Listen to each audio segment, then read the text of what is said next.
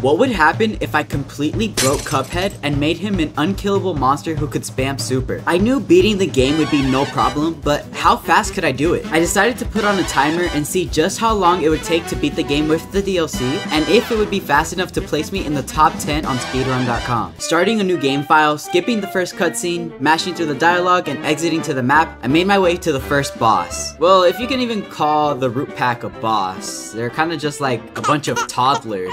Showing off my absolute power, I spammed my EX attacks, taking down the potato, onion, and carrot in no time, putting the root pack in the dirt and heading to Ribby and Croak. It was more of the same, standing there as their attacks did absolutely nothing to me, and I blazed through their phases. I made my way to the first mausoleum, since I wanted to pick up the first super art. Pairing the ghosts, I was gonna be spamming the super like no tomorrow, immediately equipping it and heading over to the DLC so I could pick up the Astro Cookie. The Astro Cookie was gonna be important since it would give me access to Miss Chalice, which I was gonna be taking advantage of in my run. Arriving at the Goop Troop, the super art spam began. This was gonna be how most of the run looked, completely destroying his second phase and basically flying with Cuphead. Making it to Hildeberg, I changed to Miss Chalice because her super art in flying stages was way faster than Cuphead's, since I could spam the impact of it doing insane damage super quickly. She was out of here in 30 seconds. Staying as Miss Chalice, I finished off Cagney Carnation and made my way to Aisle 2. Just like that, in 10 minutes and 40 seconds, I was out of Aisle 1. Unequipping the Astro Cookie, I started the fight with Baroness von Trombon. She sends out Benson, dead. Next is Pac-Man, dead. Finally, Mr. Cupcake, and he's dead. Once it came to hitting her, she was out in no time. It was time for Pepsi the Clown, a fight that always gave me some trouble, and I wasn't gonna give him a chance. Hitting him so many times with super arts that when phase 2 started, his head was completely gone. What the fuck? Huh?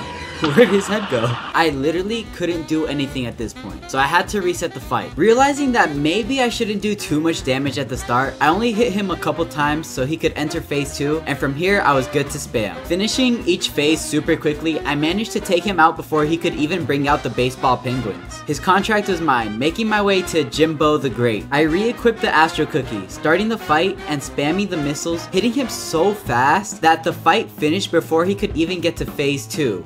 Holy shit, Jimmy. I just Jimmy John'd all over you. Holy shit. Rushing towards Waldo, I switched over to Cuphead, since his super would be more convenient for hitting the third phase of the fight, which is Wally's kid. Blowing up over and over, the fight was done. I made my way to Grim Matchstick, a boss who, even after beating the game over 20 times, gives me trouble. Super. I finished Grim in no time. I was in Aisle 3 in 21 minutes. This being the final aisle in the base game, this is gonna be the most packed area. Entering Rumor Honeybottom's big kingdom, I take out the security guy almost immediately, hitting her over and over, and finishing her off before she can even transform into her plane mode. Captain Lamebeard was next. Nothing new here, I took him out in literally less than 40 seconds. Putting on the Astro Cookie again, Calamaria was next, and with Chalice's missile, I finished the fight before she could even enter her second phase. Next was Sally. Super, and she was done for. Looks like the play's over, Sally. I made my way down to Tom and Jerry, the next boss I had on my list. I was doing so much damage so fast, but I somehow ended up turning around mid-air, completely missing one of my supers, which costed me some time. Either way, I blazed him down, getting to Dr. Kyle's robot, where I was going to be using Chalice Missile once again. The fight was so fast, I ended up breaking the robot faster than Dr. Kyle spent turning it on. Next was Choo Choo Soul, taking off Astro Cookie and beginning the Ghost Train fight. Eyeball Ghost down, Spooky Scary Skeleton down, Shower Heads down, Train Dog down. The Ghost Express was done. Finally arriving at King Dice, I made sure to only hit 3s on the dice, taking care of the Cigar, Rabbit, and Roulette before being able to fight the Dice Meister, who I took out super quickly. It was time for the final main game boss, the Devil. Declining his offer, I destroyed him, quickly getting him to jump out of his skin into the pit. But as I followed, oh what? Am I stuck? Oh my god. Yeah, the game glitched, so I had to restart the fight. This time, I decided to take it a little slower, getting him to jump into the pit once more, and no, not again. Damn it.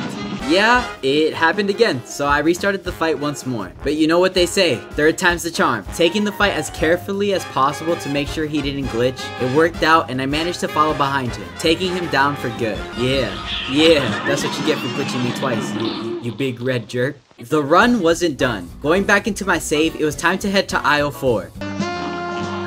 Dang it, I pressed aisle 1. Getting to DLC Island, the first boss to fight was the Bug Gang. Super, super, super, super. Beating the bugs, I made my way to the Wild West. Jesus, I really said West. Let's redo that. Beating the bugs, I made my way to the Wild West, using Chalice Missile to finish the fight quickly. Chalice also took care of the dog pack. Starting the fight with Mortimer, I beat him before the snowman could even burst. Giant Mountain Man was no different. Let me get in that mouth of yours.